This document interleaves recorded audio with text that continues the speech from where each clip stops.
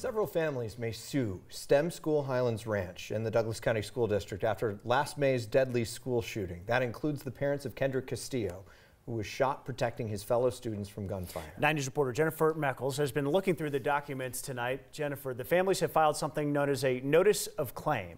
Yeah, Ryan, these aren't lawsuits yet, but they could lead to a lawsuit. A STEM School says there are 4 of these claims. These legal notices claim the school failed to exercise reasonable care to protect students, faculty, and staff. The claim filed by the Castillo family says there were warnings that STEM School Highlands Ranch and the Douglas County School District failed to act on before 2 students opened fire at the school last May. Like a section of the school's Wikipedia page, which mentioned anti-suicide programs, helping lower the chance of suicide and school shootings. The claim alleges that somebody edited the page with a threat, writing, "Do they work? We shall see." Like a parent's warning about a future shooting at the school and alleged failures at the school that would cause or allow it. And warning signs about the 2 suspected shooters. The claim says the schools failed to recognize or convey those warnings to the right people.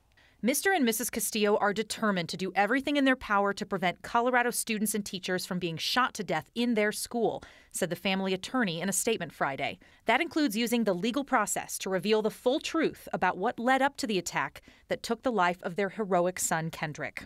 In a statement Friday night, STEM School Highlands Ranch said it disagrees with the claims related to the May 7, 2019 shooting, but cannot comment on what are active and ongoing claims.